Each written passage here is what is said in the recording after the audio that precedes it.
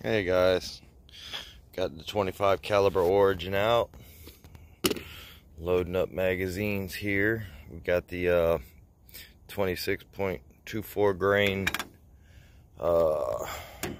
Magnums. That's gonna be our target. That's Play-Doh. I'm probably gonna shoot at about a distance of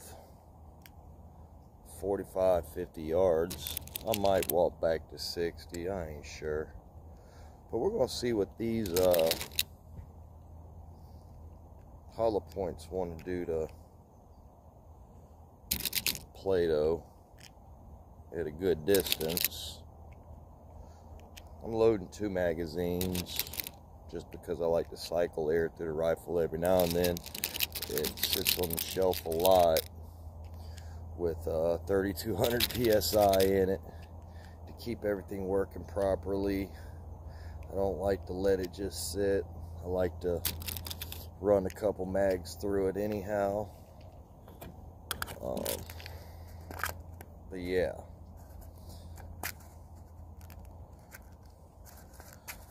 got our 2 magazines loaded up. See you on the range.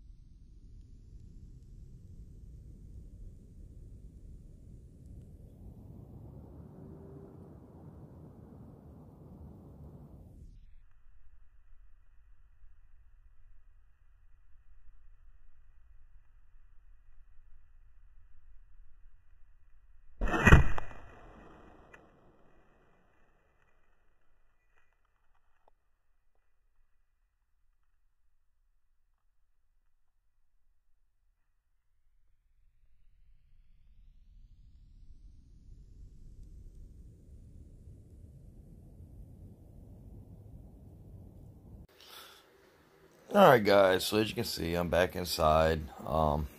Sorry it was only 2 shots, but it was sort of a little wet when I went out, and it started raining right after that second shot. And I don't like having my air rifles out in the weather, so while it's raining, I figure I come in, drink some more coffee.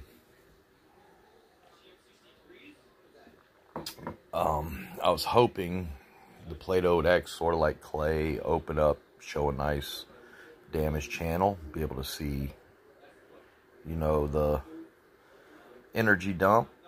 And it turns out with Play-Doh, the energy dump just makes an explosion of Play-Doh instead of just a nice big channel through the center to be able to slice open and look at. So, but I did do y'all a little slow-mo of it right there at the end. I hope you liked it.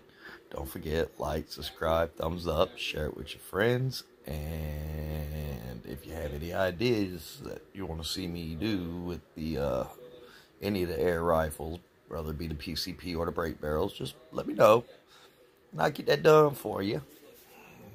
Until later, it's the North Florida Air Gunner. Peace.